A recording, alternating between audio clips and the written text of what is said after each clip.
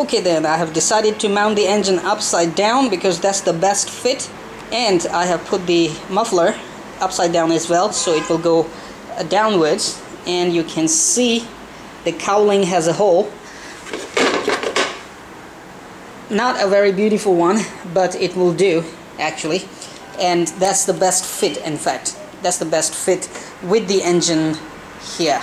Okay, so the next thing I did was to mark the places where I will drill the holes, and I also marked 2 places. This upper one is for the throttle connecting rod, and this one is to control the choke, because the gasoline engines also have a choke on their carb. Before starting, you might want to use these ones. So you can see there are 2. This is the throttle and this is the choke.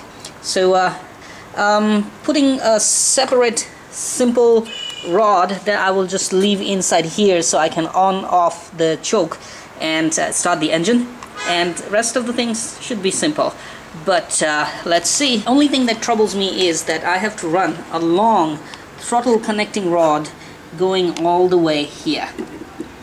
Okay, so you can see this is the throttle servo, and all the way here we have to run a very thick connecting rod so that it won't bend, or I have to put some DIY supports for it. So let's pick up my drill and start drilling the holes.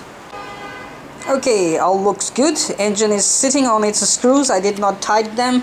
I have to put Loctite on them actually.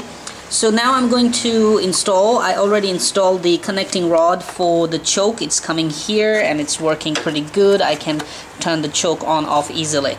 Now for this connecting rod for the throttle, I needed a long one, so I found 2 small rods sitting in my RC junk, another RC junk, and what I did is I connecting them together.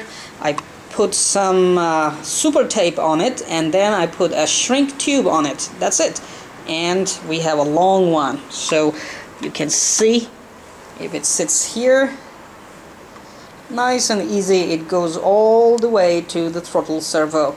Okay, so now I'm gonna take the engine out and put this end in, and I also have to I figured out that I also have to make this hole a little lower. So let's do it. Oh boy, that was some work of tightening the screws from inside, which was really little space for me to put that little tool inside, hex driver or hex wrench. Okay, well, the engine is sweet, nice, mounted, everything is working right. Let's check.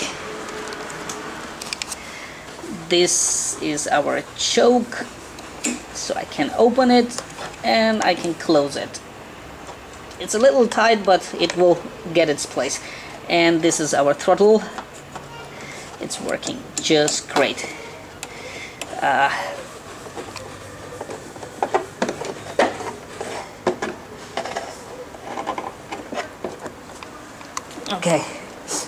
Okay, next thing to do is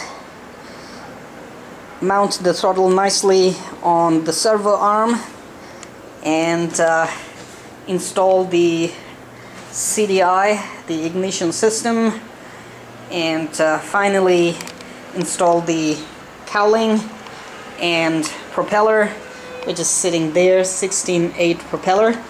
And after that I will mount the 750cc fuel tank, which can actually sit somewhere here nice and good, and then batteries, receivers, and ESC can easily be mounted.